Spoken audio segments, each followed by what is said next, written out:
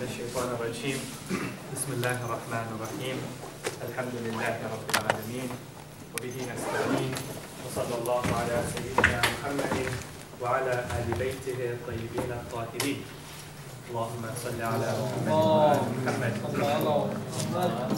السلام عليكم ورحمة الله. I think the microphone is off, so you just Turn it on? Yes.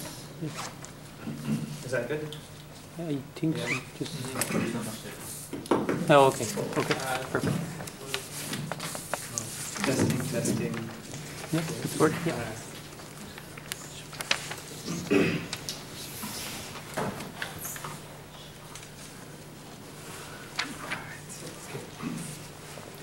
So inshallah this week we'll be continuing our discussion on the proofs for the existence of God.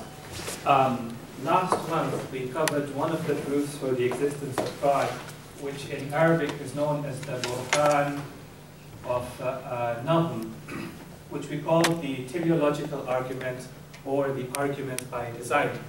We also looked at some of the objections to the teleological argument, in particular the objection raised by Hume, and then we also looked at the answer that Sheikh gave to it as well.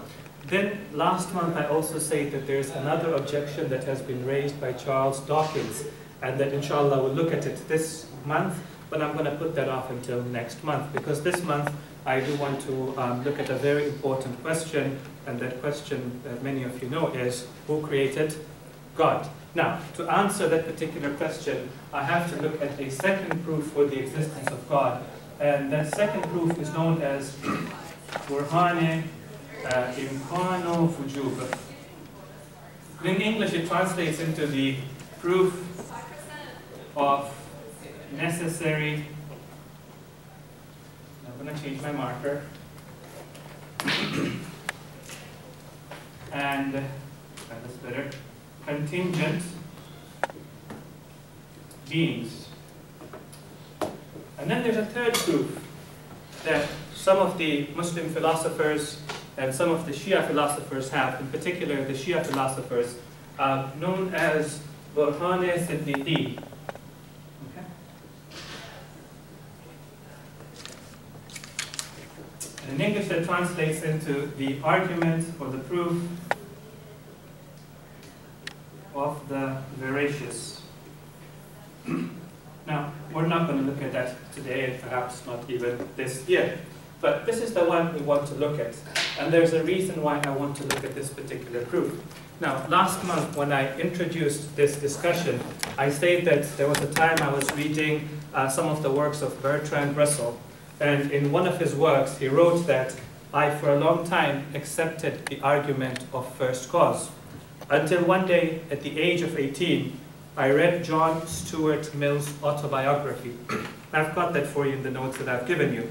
And there, I found this sentence. My father taught me that the question, who made me, cannot be answered, since it immediately suggests the further question, who made God?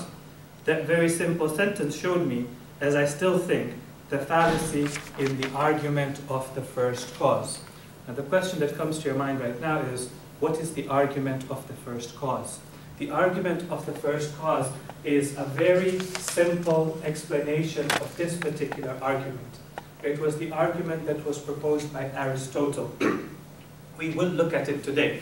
After we look at that argument, we will see the enhancements that Ibn Sina gave to it to come up with this particular argument. But coming back to this question, who created God?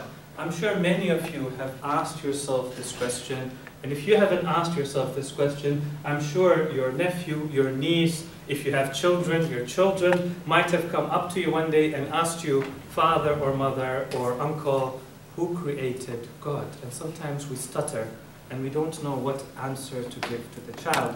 Sometimes it's because we don't know how to explain it to the child, but sometimes it's because we don't even know how to explain it to ourselves. Now what's interesting is that Bertrand Russell or John Stuart Mill or his father was not the first one to ask this question. Very interestingly, I was reading some ahadith, and there are two hadith in Usul al-Kafi which mention that one day a man came running to the Prophet of Allah and he said, Ya Rasulullah, I am doomed. And the Prophet of Allah said to him, let me tell you what has been going on in your mind. the khabith, the rascal, came to you and he asked you this question, who created you? This is there in hadith. And you say, God created me. And then he asked you the question, and who created God? And you had no answer for that question. And the man said, wallah, yes, by God, that is exactly what went through my mind. Now, the answer that the Prophet gives, I find to be very interesting. He says, ذَلِكَ وَاللَّهِ مَحْضُ الْإِيمَانِ. This questioning, this doubting that you have happening in your mind, that by God is faith itself. Doubting and questioning is an important avenue for us to reach certainty. I was recently reading this book called Contemporary Islamic Philosophy. It talks about some contemporary Islamic philosophers. One of them it talks about is Sheikh Murtaza. And I really liked a statement that it said about the late Sheikh. I just want to read it out for you. It says, the more rational Mutahari found religion, the stronger his belief became. He did not fear questioning, misgivings, or even doubts. Rather, he saw them as indispensable to achieving certainty. And the next line is what really caught my eye. He said, he regarded doubt as an improper realm in which to dwell. He regarded doubt as an improper realm in which to dwell, but a proper pathway towards the final goal of certitude. Doubt is not a valley in which you want to dwell, but it certainly is a valley that you will have to pass through to reach the peak of certitude. Anyways, coming back to the question I raised today, who created God? That's the question that we want to answer today. So keep that at the back of your mind and don't lose the plot as we go through this particular explanation. Now, let me go through the history of this particular argument. The history of this argument starts, of course, with Aristotle and Plato, and then works itself into the times of Ibn Sina, and then finally comes into the hands of Mullah Sadra. But when it started off with Aristotle, the argument was known as the first cause argument. And the way Aristotle argued it, he said that, well, one, things exist. Two, they don't have to exist. You look at a tree, it does exist today, but 30 years ago or 50 years ago, it didn't have to exist. Therefore, it needs someone to bring it into existence. Now, we're going to talk about why it needs someone to bring it into existence. Some people would say, well, by experience, we've seen that anything that comes into existence needs a cause. Some will come and say that no, it's not through experiential knowledge, rather it is through an obvious knowledge, primary knowledge. It's a primary axiom, right? So one, things exist. Two, they didn't have to exist. Three, therefore they need a cause to bring them into existence. Four, the causes cannot be infinite. They have to end up at a cause which doesn't need a cause for its existence, right? Think of a wall. That wall, it depends upon another wall to be standing. The other wall, does it depend upon another wall or not? If it doesn't, then that's your wall that starts off all the other walls. But if it does depend upon another wall, then the next question you ask is, what about the other wall? Is it standing by itself? Or does it need something else to keep it standing? But at some point, you've got to end up at a wall which doesn't need another wall to support it, right? And that wall, or that being, Aristotle called the first cause, all right? The cause that did not need a cause. Now, Plato, when he came, and Thomas Aquinas as well, they had a different take on this argument. Their argument did not look at existence, but looked at movement. And through the same argument, they demonstrated that there was an unmoved mover, just as Aristotle demonstrated that there was an uncaused cause. It's a very simple argument. But there is a principal objection to this argument. And the principal objection to this argument is, well, what is so different about the first cause, that unmoved mover, that it does not need a cause for its existence? Because you have just said to me that everything needs a cause for its existence. One thing that we know is that rational arguments do not take exceptions. You can't say that, look, hey, opposites cannot coexist at the same time in the same place except for A, B, and C. Rational arguments do not take exceptions, right? You say that every being needs a cause for its existence. Well, your unmoved mover, your first cause, explain to me, why doesn't it need a cause for its existence? Aristotle was not able to explain that. On the other hand, Ibn Sina was able to explain that. If somebody were to ask you, what's the difference between Aristotle's proof, which is known as the first cause argument, and Ibn Sina's argument, the answer you want to give is, whereas Aristotle was not able to explain why the first cause does not need a cause for its existence, Ibn Sina was able to explain why is it that that first cause, by its nature and by its essence, does not need a cause for its existence. And that is what we're going to try and prove today. Is that very clear? Yes? We're good so far. All right, okay. Now, to give you some history about it, you know that Ibn Sina used to love studying the works of Aristotle. He used to translate them. He used to write commentaries upon them as well. And he wrote two important texts in philosophy and logic. The first one was called Isharat wa Tanbihat, and the second one was called Shifa. This particular argument, I believe, appears in the Isharat. And there, in the Isharat, he called it Burhan al-Siddiqeen. Okay? Now, I'm not going to call it Burhan al-Siddiqeen, because later on, scholars like Mullah Sadrak, when they came, they said Ibn Sina had not fulfilled the arguments for this to be called Burhan al-Siddiqeen. We'll talk about that later. Okay? But he called it Burhan al-Siddiqeen, and Siddiqeen was a word taken from the Quran. One of the verses of the Quran talks about the Siddiqeen. To present this argument, he made a very important distinction. Now, if you've had a long day and you're tired, and this is probably not the place for you to be right now, but I will need you to pay really close attention to what I'm about to say. If you don't remember anything from today's session, this is one thing that you do want to remember, okay? Now, turning to the next page. Ibn Sina starts off his argument by pointing out that, look, there is a fundamental difference between the quiddity of a thing and the existence of that thing. I'm going to explain both of them. The quiddity in the Arabic is known as mahiyya or mahiyyat, and the existence is known as wujud. Quiddity is also sometimes translated as whatness. Ibn Sina realized that in the corporeal world, in the real world out there, these two concepts are not separable, they're inseparable. Whenever you look at something that exists, immediately, well, it has to exist, and it has to exist in a particular shape, a particular form, with a set of particular features. But Ibn Sina said, if I just stepped out from the real world, and I walked into the world of ideas, the conceptual world, in the world of concepts, I can abstract two ideas from anything that exists. The first, the idea that it does exist, one, and secondly, that it does exist with a particular form. That particular form was called the mahiyya, and its existence was called wujud. It's very important that we be able to make the distinction between the two. What is mahiyya? Mahiyya, Allama Tabatabai in Bidayat al-Hikmah, which is an introductory text to philosophy in the Hawza, he says, huwa ma yuqalu fi jawabi ma huwa. That is the answer that you give when somebody asks you, what is this thing?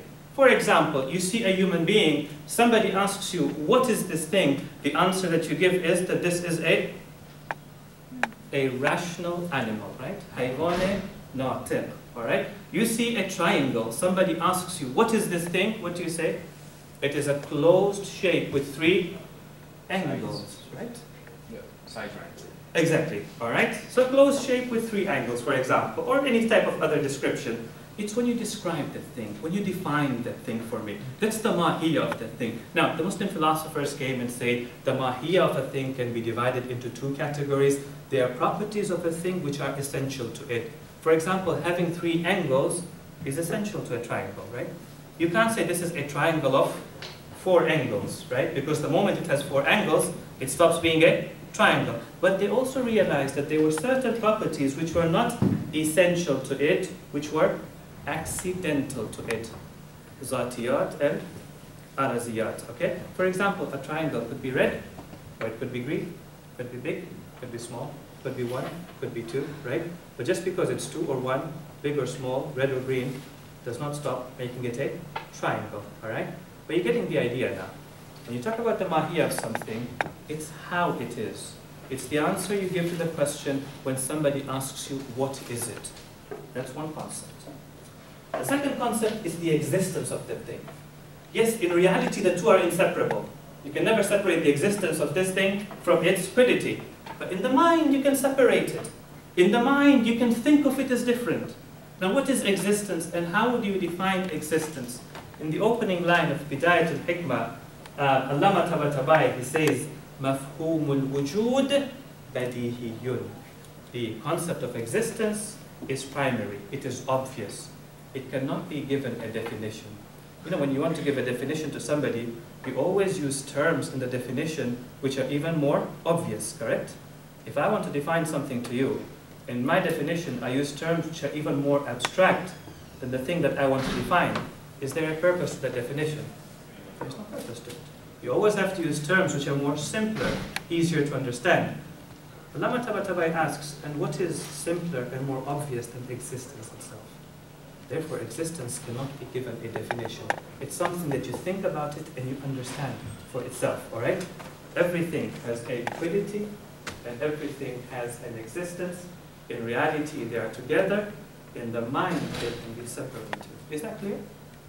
Yes? Okay. If that is clear, then in the mind, you can start playing some games. The first thing that you can do is you can look at the relationship between the quiddity of something and the existence of that thing. Think of any quiddity, anything that comes to your mind, and ask yourself, what's the relationship between the mahiyya of this thing and its existence? I guarantee you, it can only have one of three possible relationships. Not a fourth, not a second. One of three relationships. The first relationship it can have is a possible relationship. This is also known as a contingent relationship. It's when something can exist but does not have to exist. Think of a tree. Can a tree exist? Yes. You look outside, there are trees. Does it have to exist? No, it doesn't have to exist. If you go on Mars, for example, there are no trees over there. It doesn't have to exist. All right? Such a thing is called a possible being. In the Arabic language, it is known as mumkin al-wujud. Mumkin means possible, and wujud means existence. Most of the things that you know, everything that you see right now, it is a mumkin al-wujud. Its existence is possible. I'm going to say one sentence. I just want you to store it in the back of your mind. Something which is mumkin al-wujud always remains mumkin al-wujud. Never changes. Conceptually, it never changes. Now, this sentence, the day you understand it, is the day that you will have an epiphany in your life, a transformation in your life. We will help you with that today, inshallah. The second one is impossible beings.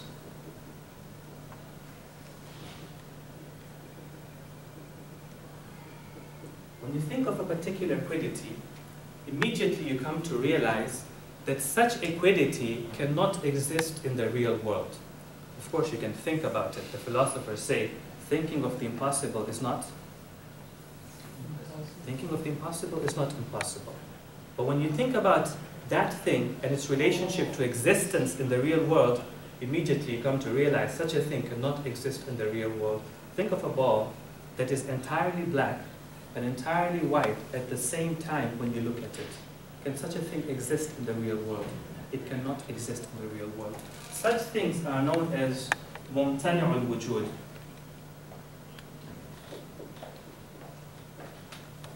Its existence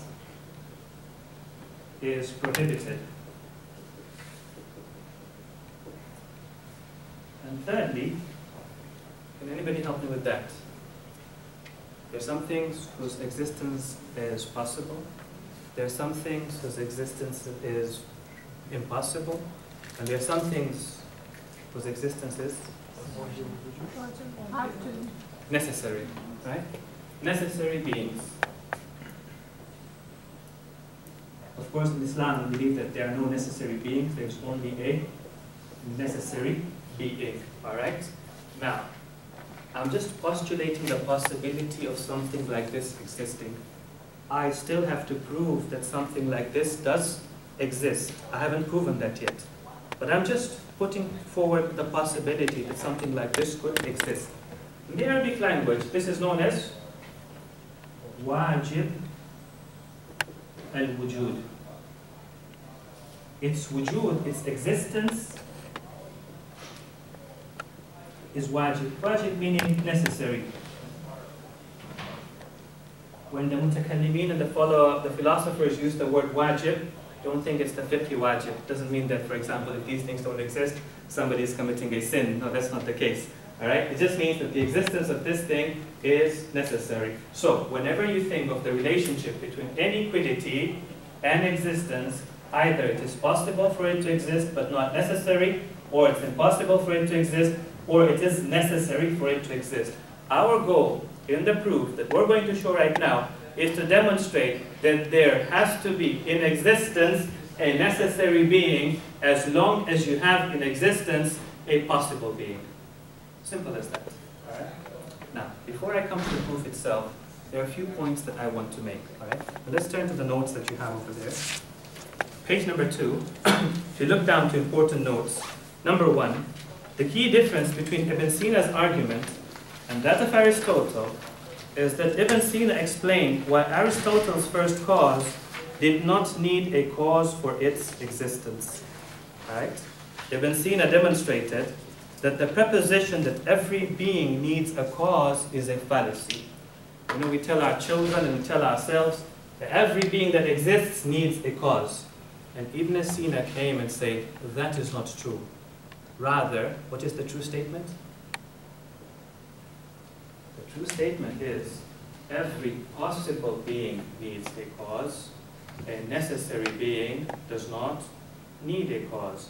And the reason it doesn't need a cause is because existence is a part of its quiddity. It's a part of its nature.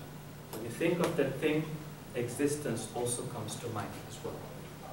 Now, I'm going to explain that in a much simpler way, but right now I want you to struggle through it. All right? Okay. But the fallacy that we have is everything needs a cause, and Ibn Sina, with this particular distinction that he made, he showed that no, that's not a true statement. The true statement is every contingent being needs a cause for its existence, because existence is not a part of its quiddity, but a necessary being, well, that does not need a cause for its existence, because existence is a part of its very essence itself. All right? The first. Secondly, the idea of wajibul wujud is also different from the concept of wahdatul wujud. How many of you have heard of that concept, wahdatul wujud? Some of you have heard of that concept. Now, this is a very controversial concept within, Muslim philosophy and Shia philosophy as well, right? Wajibul wujud means that there is a necessary being. Wahdatul wujud means that in the world of reality, in existence, there is really only one existence. There are no multiple existences. Everything that exists in all the multiplicity that you see is merely a reflection and a manifestation of that one existence. It is a tashkik of that existence. All right? Now, this is the terminology used by some of the philosophers and some of the mystics. The terminology that they use is the terminology of tajalli. The example that they give is, they say, look at the ocean and look at the wave in the ocean. Conceptually, yes, you can think of the wave as separate from the ocean. But in reality, when you look at the wave, does it have an existence that is separate from the existence of the ocean? It doesn't. The whole world of creation, yes, conceptually you can think of it different. But does it have an existence, a reality, that is separate from that singular existence? They say, no, there isn't. Now, there are some philosophers, and there are some mystics who believe in this idea. But like I said, it's a very controversial idea. There are amongst Muslim philosophers and Muslim scholars who will label those who believe in wahdatul wujud as kafir, as infidel, all right? So think about it before you want to take on that argument. The third point I want to make, which is important, is the argument does not prove the existence of a sentient, murid, omnipotent, alim, an omniscient God, right? Qadir. All I'm trying to prove is that there is a necessary being that doesn't need a cause for its existence. Then I later have to prove that this necessary being is also all-knowing, this necessary being is also all-powerful, this necessary being also has its own will, it is also murid as well. That's a whole separate discussion on its own. Last point I want to make before we come to the argument itself is, later scholars like Mullah Sadra, they came and said to Ibn Sina that you really have not warranted an argument that can be called Burhan al-Siddiqeen. Because just as you've made one distinction, there is a distinction that you have forgotten about. There was that question, we made the distinction between quiddity and the distinction between existence. Mullah Sadra asked the question, which is principial? Which is asl? Which is primary? Is it existence which is primary? Or is it quiddity which is primary? And Mullah Sadra's whole philosophy rests on the idea that existence is primary, quiddity is secondary. And through that, and his students, or students of his school, like Allama Tabatabai, they present a third proof, which I call Burhan al-Siddiqeen, and our scholars call Burhan al-Siddiqeen, which is a simpler proof, but a more profound proof at the same time. We're not going to look at that today, all right? Let's turn our pages to the third page. Now, coming to the argument itself, so far, we've just been setting up the argument. And if you've been with me whilst we set up the argument itself is not very difficult.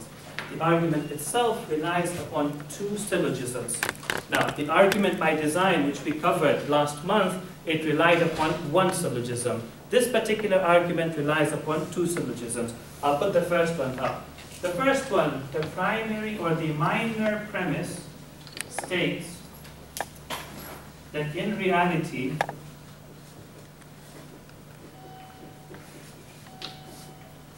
there are contingent beings. There's no doubt about that, right? Look at the world around you. Yes? I apologize, I have to leave. Sure. But I wanted to ask you, is there an online component to your lectures or discussions? I think they're going to be putting it up on YouTube, so you can grab it from there. Is there also an online component, as in like a crowdsourcing thing, so like a forum maybe that we can comment on? Okay. Maybe a Google Doc or something like that? I don't think there's a forum, but if you talk to Brother Ali Zaid, maybe he can set up a forum, or we do have a Facebook page. I don't know how conducive that is to online discussions.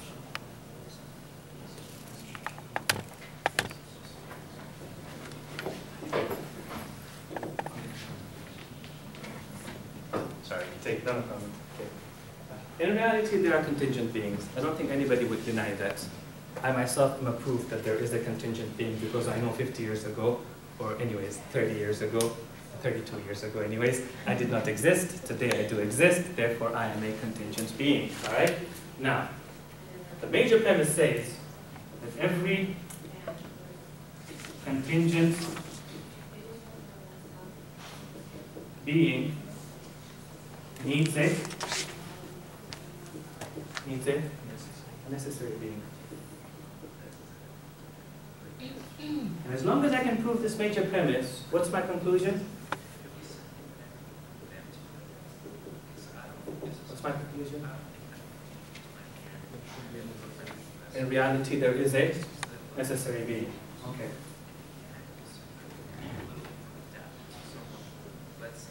Alright, this is not too bad.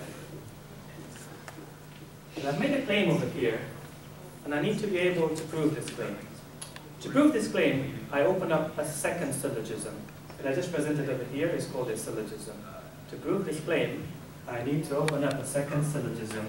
It also has a minor premise. It also has a major premise. And the minor premise for it goes this way, that every contingent being needs a cause. And this, in reality, is the heart of Ibn Sina's argument. He's moving away from the idea that every being needs a cause to the idea that it's only contingent beings that need a cause. Now, the important question for everybody to ask over here is why?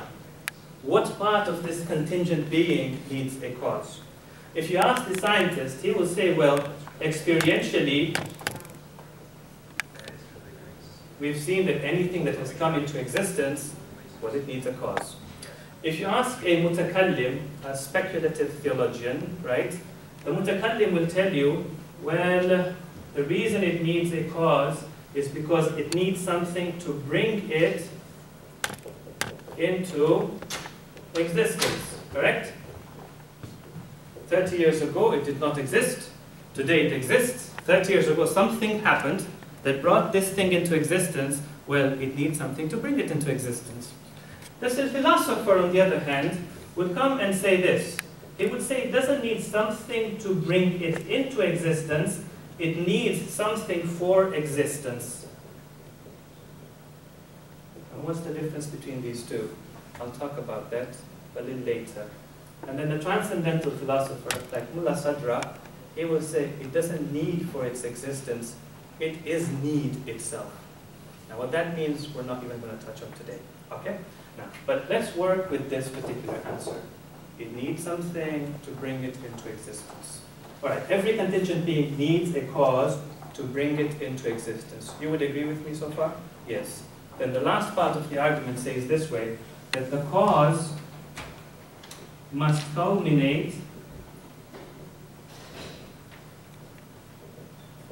at a necessary being. This is not very difficult. It's coming back to what we said earlier. Remember Aristotle's argument? Right? We say that, look, if this cause, if this effect is a contingent being, it needs a cause. We look at the cause. Is it a necessary being or a contingent being? If you say it is a necessary being, well, that demonstrates what we wanted to demonstrate. If you say no, it is not a necessary being, it is a contingent being, then the next question you must ask yourself is, who created that, right? So let's say this is your effect, and this is the cause for it. If this cause is a necessary being, well, QED, correct? Yes? If you say no, it's not a necessary being, it is a contingent being, then you must ask the same question of it. Who created it? Well, if you say that this is the necessary being, well then QED. That's what we wanted to prove. Alright? But if you say no, then well, you must ask what created it. What if I say this particular argument keeps going infinitely? What would you say? It never ends up at a necessary being. Always keeps going back to a contingent being. Sorry? What is this known in logic? So there are two things that we don't accept in logic. One is dole. Dole is a cyclical argument. We say we don't accept that. This is not a dole. This is a tasalsul. Tasalsul in English is an infinite chain or a chain of infinite regress. We don't accept a chain of infinite regress.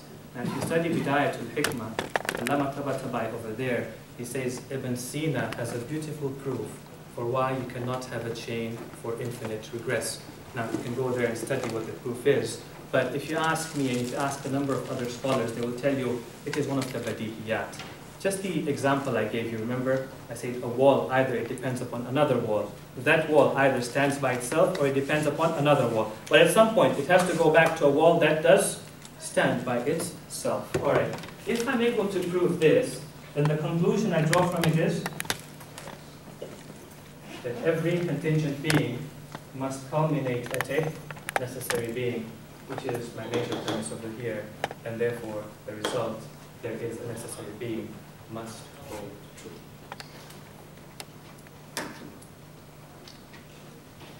What do you think of that?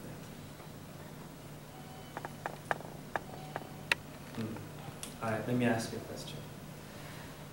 What if a child comes to you, 8 years of age? I had a child come to me, 8 years of age, or 9 years of age, and they ask me who created God. What is the answer that you will give to them? you're going to tell them, I'm going to send you a link to a YouTube clip that one of the scholars at UBC gave, and you can read all about it, and you can, listen to that clip, and you'll understand the answer. Yeah? What would you say?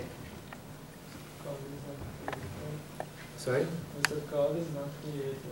So like Well, he wants to know why God is not created. What? How are you going to explain this God, to an 8-year-old child, a 9-year-old child?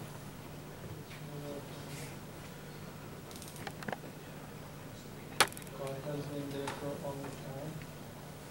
I don't know. Don't know. So, son, you don't ask these questions when you grow up one day.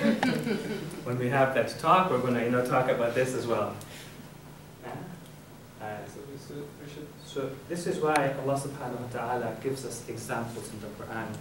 Whenever you come across a method in the Quran, an example, the reason is that the concept itself is so difficult for us to understand that God has to force it into the mold of an example.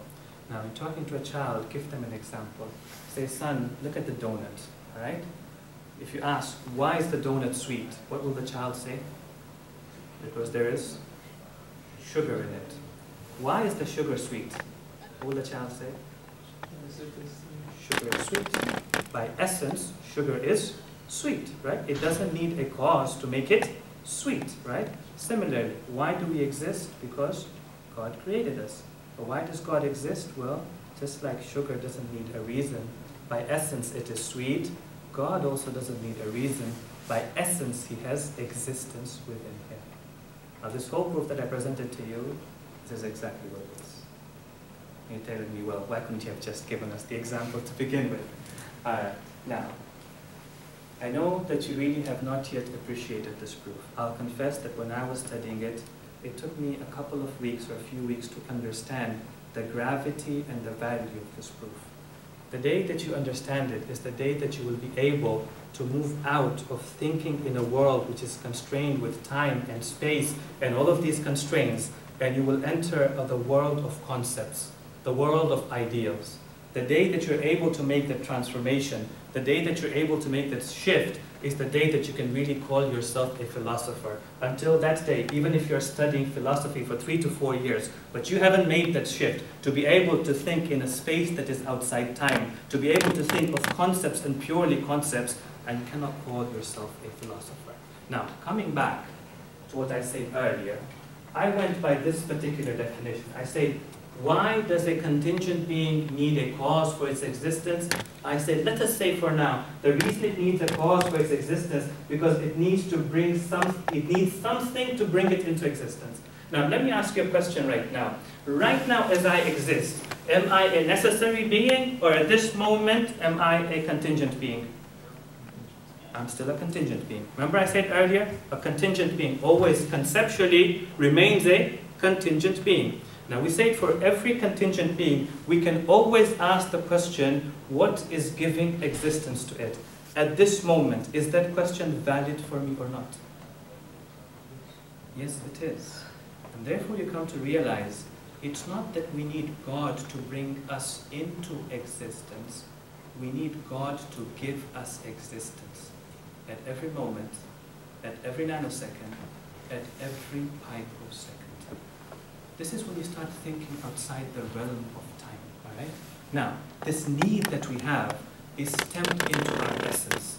This need is something that can never be separated from us. The day you separate this need from me is the day I cease to be a human being. Now, this need in the Quran is known as, this need is known as faqr, all right? It's known as poverty. And the being that does not have needs, the being that is self-sufficient, from whom all perfection comes forth, he is known as faqr and ghani, right?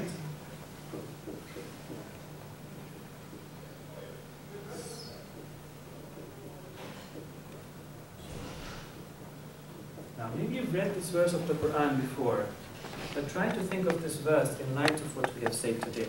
Ya ayyuhan nas, O mankind, and all of mankind, antumul fuqara'u ila Allah, You are the ones who are needy towards Allah subhanahu wa ta'ala.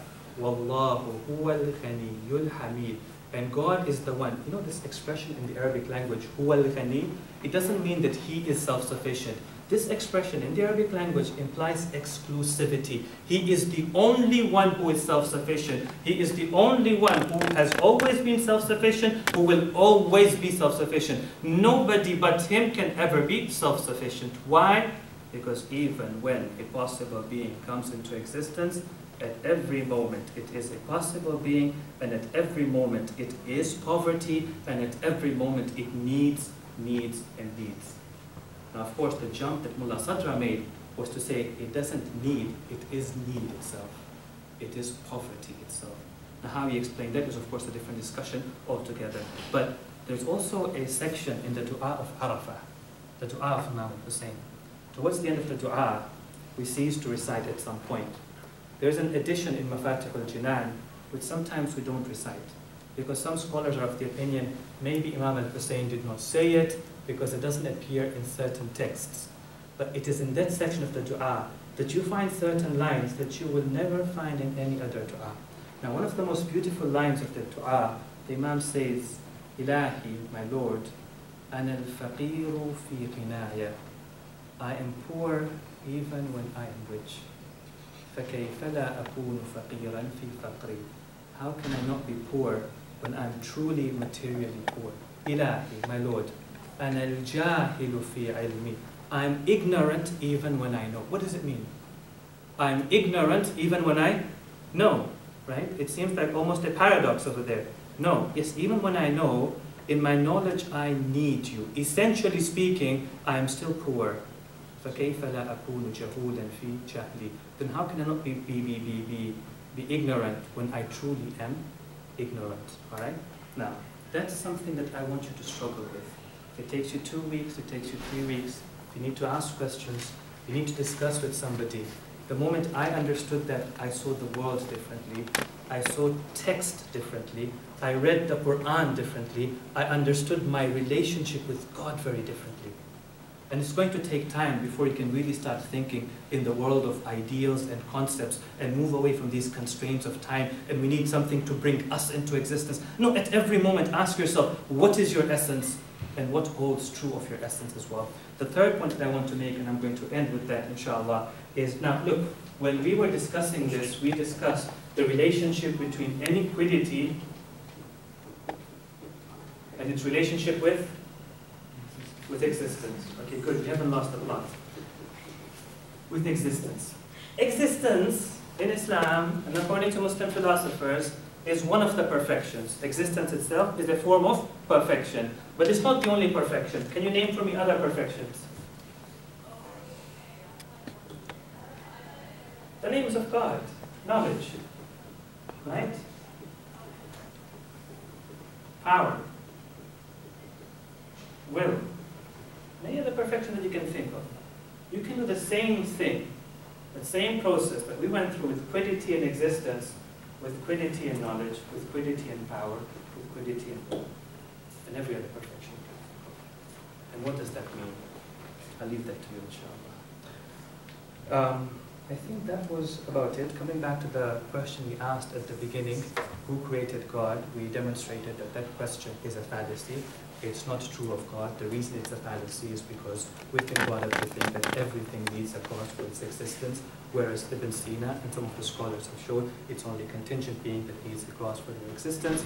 Necessary beings do not need a cause for their existence, and therefore this question is not valid for God. Okay. Now, any questions? Any thoughts, comments, any objections? Yes? A very random question. Sure. Is an emotion a quiddity? Is an emotion... Like, are emotions a quiddity as well? Or a quiddity? Emotions, perhaps you can say they don't exist in the corporeal world, in the kharij, but they do exist in the conceptual world, right? In the world of concepts. You can think of emotions, and emotions do exist in the mind and do exist in the heart, and therefore anything that exists either in the real world or even in the world of concepts is equidity. Yes. Yes.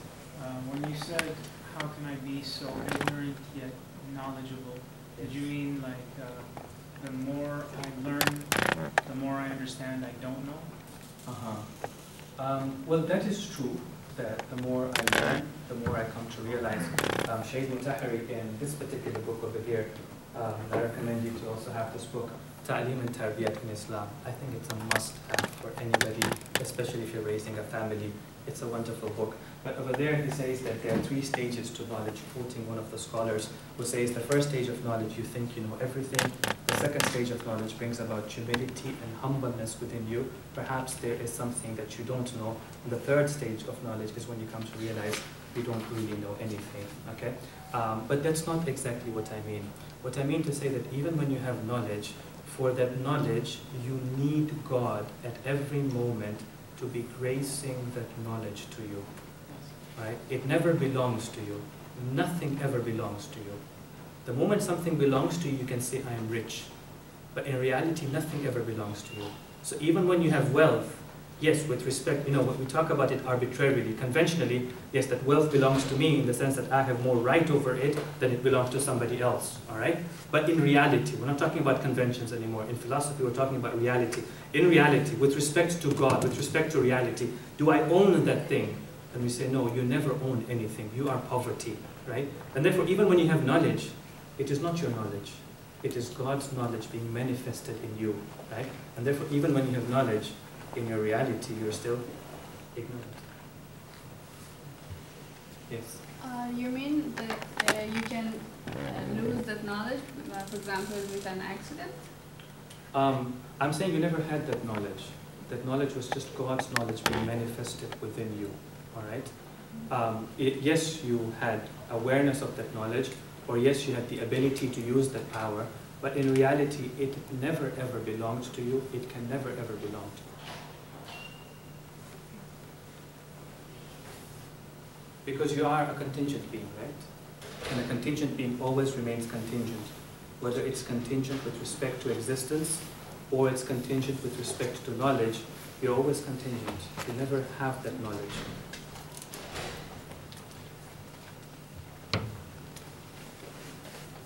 I would recommend if, we can pair up later on and just talk about what was said today. I've given you notes. I think that will be going up online as well. You just kind of reread it, just talk about it, talk to each other about it. Like I said, I did struggle myself with this whole idea. It took me about 2 to 3 weeks before finally it dawned upon me, and it will take you 2 to 3 weeks. But I assure you that when you make that struggle, when somebody spoon feeds you an idea, you don't really appreciate it. I find that when I go through a struggle, and finally that moment comes, the moment where you say eureka, right? You know where the word eureka comes from, right? There was this fellow trying to find out how to determine density, and he just couldn't do it. Finally, he went to a hammam, to a bath, and he realized how to determine density. He figured, because he wanted to determine the density of a crown, correct? And he said, finally realized that he could put it into water, and the amount of water that came out would tell him the volume. He could weigh the crown, and that's how he could determine the density of the crown, because the whole idea was, how does he determine the volume of a crown? You determine the volume of a cylinder, that's very easy, but determining the volume of a crown, very, very difficult. And the moment that idea came to him after, moments of struggle, he was so happy that he just ran out of the hammam without putting on any clothes. This was in ancient Greece, and ran to the king and said, I have determined how to determine the density. It was just the happiness within him. And Muslim scholars, some of them also, they used to study all night, and I believe Khwaja Nasiruddin Tusi was like that as well. After studying all night, finally in the middle of the night, he would have this moment of epiphany, and he would open up the windows and scream out of the windows, Ayn al-muluk wa abna'u al-muluk. Where are the princes, and where are the children of the princes? If they're thinking that they're having pleasure, they have no idea what pleasure is until they know what's happening in my mind right now. Right? So that struggle that you go through and finally come to an understanding is really worth it in life. Sallallahu ala Muhammad wa ali Muhammad.